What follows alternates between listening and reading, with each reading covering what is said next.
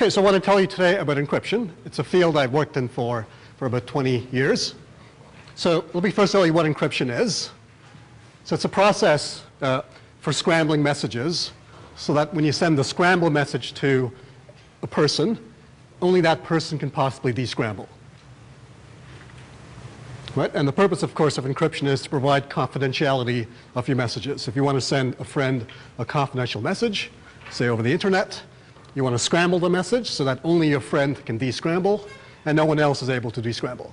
That's the purpose of encryption. It provides confidentiality, and historically, by which I mean for thousands of years, encryption has been used primarily by armies, by diplomats, by spies to preserve the confidentiality of the communications. In the last few decades, though, with the advent of computer networks, in particular the internet, there's a need for protecting data that's felt by ordinary citizens, not just by armies or militaries. Okay, so they're convinced you have the need for encryption on the internet. Here's a picture of the intranet. So the two communicating parties we typically call Alice and Bob. So they're talking perhaps by email or sending each other MSN messages or engaging in a Facebook chat. And clearly these emails are likely of really high importance, looking at Alice and Bob.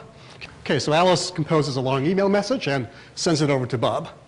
So the email travels over the internet to get from Alice to Bob's computer. And if you don't know how this works, the long email is typically broken into packets of a fixed size. Each packet finds its way from Alice's computer through some path to Bob's computer. Now, along these paths, the dots represent computers on the internet. And there's millions of these. And two of these nodes are joined by an edge if those computers are actually connected somehow. So perhaps the connection from Alice's laptop to the first computer is a wireless link. This would be the wireless internet in her home. Perhaps the link between the next two computers is a underground cable. Perhaps the next link is a ordinary telephone cable, and so on. Okay, so now these packets all have to get from Alice's to Bob's computer. And in fact, the packets may take different paths in getting from Alice's to Bob's computers. So the first packet may take a path like this. The second path may take this packet may take a longer path. And at the end, the packets are all collected by Bob and composed into the original email message. Okay, but the point here is that as the packets travel from Alice to Bob, they can be read by any computer along the way through which the packet passes. So when you send an email message, the packets of the email typically may pass through 5 or more computers, and you have no idea what these computers are, who owns them, who has access to the data that's sent through them. So a priori, without any protection to email, your email can certainly be read by people who have access to the computers along the path from Alice to Bob. For example, if one of these links is a wireless link, then any eavesdropper can very easily read the packets that are sent from this link to that link. Okay, so a priori, Alice and Bob have no confidentiality whatsoever for their emails, their Facebook chats, and their MSN messaging. Okay, this may not be a very serious application. More seriously is when, in this case, Bob is an actual person, and Alice is the set of servers for a large company. So for instance, if Bob is doing his online banking, say with CIBC, in this case, Alice is actually CIBC's computer that's talking with a person, Bob. At some point, Bob wants to download his bank information over the internet, and he wants that to be secured. Because otherwise, any eavesdropper who's sitting in any of these nodes along the way might be able to read Bob's private banking information. Okay, similarly, if Bob purchases something from a store, Amazon.com, this would be Amazon's computers. At some point, Bob wants to pay for the transaction by sending Alice his credit card number, which he doesn't want to send in the clear because an eavesdropper might read it. So Bob wants to somehow scramble his credit card number, send it over the internet so that Alice can descramble, and anyone along the way who sees a scrambled credit card number can deduce the actual credit card number. Okay, so I hope you are convinced that encryption is a very important thing to have when you communicate over the internet because it provides confidentiality. And if you don't use encryption, you have no confidentiality at all for anything you send over the internet. Okay, so let me tell you how encryption works at a high level. There are three main ingredients. there's an encryption mechanism that scrambles messages and a decryption mechanism that descrambles messages. And this has to be a rule that tells you how to scramble and descramble. That's called a key. Okay, so to illustrate the idea, I need two volunteers and maybe Jeff. Here are my two volunteers. All right, so Ed can stand, this is Ed. Ed can stand over here. And Dale next to him, and maybe Jeff at the other end. Okay, so I'm Alice in this demonstration. I actually like playing Alice. Jeff likes playing Bob. And Dale and Ed here are nodes on the internet. So they're computers along the internet somewhere. So when I send an email message to Jeff, it first goes to Dale, who passes it on to Ed, who finally delivers the email message to Jeff. Bob or Jeff. Okay, Jeff is both Jeff and Bob. I'm Alice and Alfred. That's convenient. Okay, so the thing is, Dale and Ed are sort of nice guys, but I really don't know them. So they're not necessarily bad, but I don't know them, so I really can't trust them. Okay, so I need to send Jeff this highly secret message using a physical process. So I'll put the message in this highly secure box, which you can't open once I've locked it. So the idea is I'll lock the box, send it over the untrusted people, Dale and Ed, who delivers it to Jeff, and Jeff can unlock. The problem, though, is I need to give Jeff a key so he can unlock the lock. And so what I'll do is I have this lock here with two keys. I'll take one of the keys out of the keychain,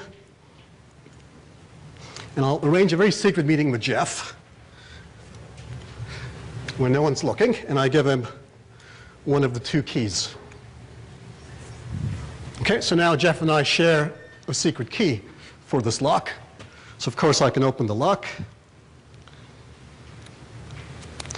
I've put the message in the box. I lock the box. Take out the key.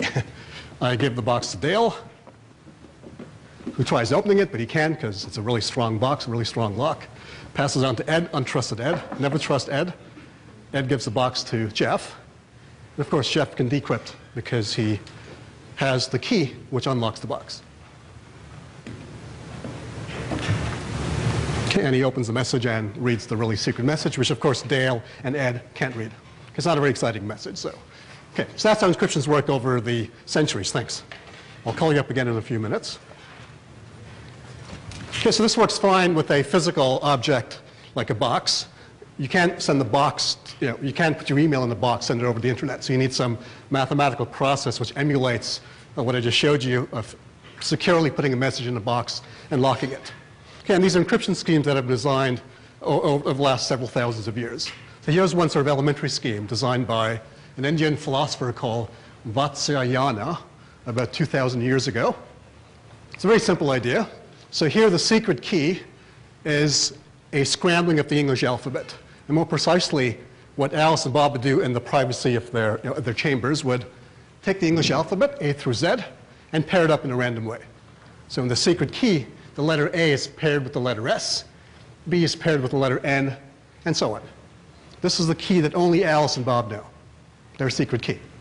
Okay, now to send a encrypted message. Suppose Alice wants to send Bob the message, silly putty. She uses the secret key to encrypt the message. So the S gets encrypted to an A, because S corresponds to A in this pairing.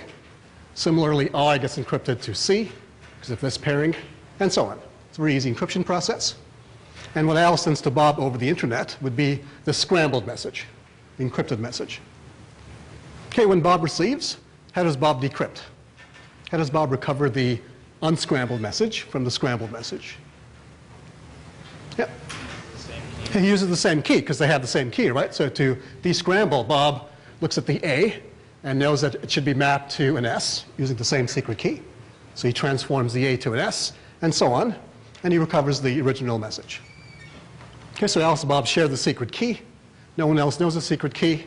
So Alice can encrypt the message with the secret key in this way, send Bob the scrambled message, and presumably only Bob can descramble because only Bob knows the secret key. Okay, I said presumably. Is this a secure encryption scheme? So now if you play the role of the attacker, you don't know the secret key that Alice and Bob picked. All you have is captured scrambled data. And your goal is to find the unscrambled data. Okay, so let me give you a little challenge to try this. So here's a challenge scrambled piece of data that you, as the eavesdropper or attacker, has somehow intercepted. Yes? Oh, so, okay, some of you tried it before this started, so I'll let you know. I'll get back to you in a few minutes. Some folks just walked in. Okay, so that's the captured scrambled data, and our goal is to try to unscramble it without knowing the secret key. Before you get started on the activity, the most naive way to actually try to break such an encryption scheme is by trying exhaustive key search. So here's the very basic strategy an attacker can always try, is try all possible keys. Okay, so the strategy is make a guess for the secret key. Under that guess for the secret key, decrypt the message. If your guess was wrong, you probably had garbled data, and you reject that key. Try another one. If your guess was correct, then you will get sensible data. Okay, that's the process of trying each key one at a time. So let's try that. So here's the same challenge message.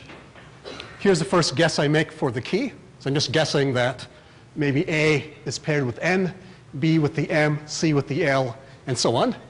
And using this guess for the key, I'll decrypt the data. So I'll decrypt the M to B. I'll decrypt the I to F, and so on. Okay, when I do that, this is what I get. And so I conclude that, what's my conclusion?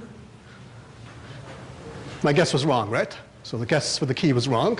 So I'll try another key and continue. Okay, eventually I will find the right key. The question is, how long will it take me to find the right key? So let's count the number of keys there are. So the total number of keys is roughly 9 trillion.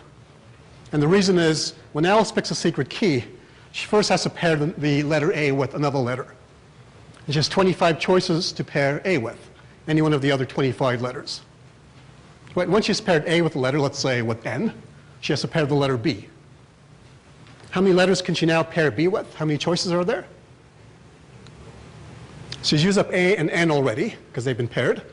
And she's trying to pair B with something. So this has 23 remaining letters to pair B with. So the 23 choices to pair B with, which is my next number, and so on. Having paired B with a letter, there's 19 choices to pair the next letter with. So the total number of secret keys is 25 times 23 times 21 times 19, all the way up to 5 times 3 times 1, which is about 7.9 trillion or 8 trillion. That's a lot of keys. Right? So what I mean by a lot of keys, let's be a bit more precise here. Suppose there's about 300 folks in this room. Suppose we decide to together try to find the secret key by each trying a few of the keys at a time. So we don't try the same key. I split up the keys into 200 sets, and we each try our set of keys. Suppose we can try the keys at a rate of 1 per minute. So you pick a key, test it in 1 minute, and discard it until you find the right key. Okay, there's 200 people in the room working on finding the key at the same time. There's 7 trillion keys to find. There's 200 people in the room, which works out to about 40 million minutes to find the secret key, which is about 79 years. And this is without bathroom breaks. Okay, so it would take us 79 years working together to find the secret key using exhaustive key search. So that's clearly a useless strategy. It will not work in practice. Does that mean the encryption scheme is secure? I've shown you a strategy which is guaranteed to fail. It takes us too long to find the keys by hand using the exhaustive key search method. Is the encryption scheme considered secure? How much money would you pay for it, in other words? Anyone? Have I convinced you this is a good encryption scheme because finding the key takes too long? She already broke it, I guess. Oh, she already broke it, right? So I guess you use a different strategy, of course, right? Yeah?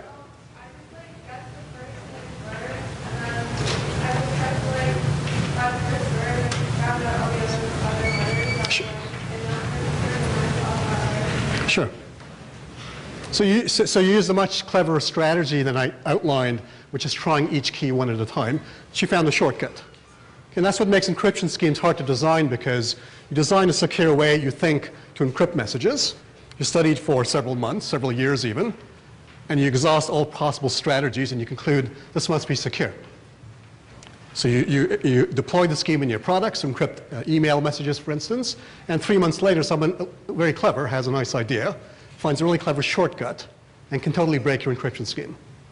Okay, this is what makes encryption very interesting, because you can design schemes you really believe are very secure, spend 3 years studying it, and conclude that it really is secure, deploy it in a product, and 3 weeks later, someone's totally broken it because they had a really nice idea, which you missed when you were studying the scheme yourself. Okay, so maybe you can try, in fact, breaking. We need a better strategy, so find one, and your challenge in the next 5 to 10 minutes is to decipher this scrambled text and find the English message. There's a little hint on your sheet, namely, this was a message that was exchanged between Yvette and her granddaughter. All right. I have my helpers here who can help you if you get stuck.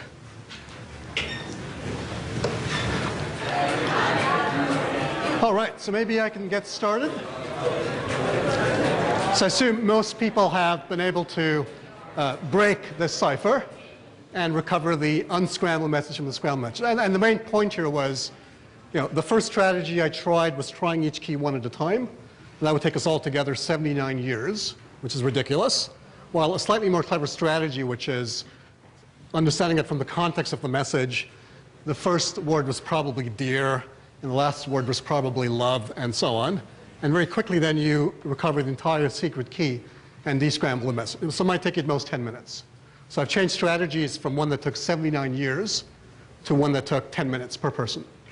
Okay, and that's the main point of this presentation here, is that when you design an encryption scheme, you might think your scheme is unbreakable because you've spent several years studying it and can't attack it. But the next day, someone clever might have a little spark of an idea and find a really clever shortcut which totally breaks your scheme.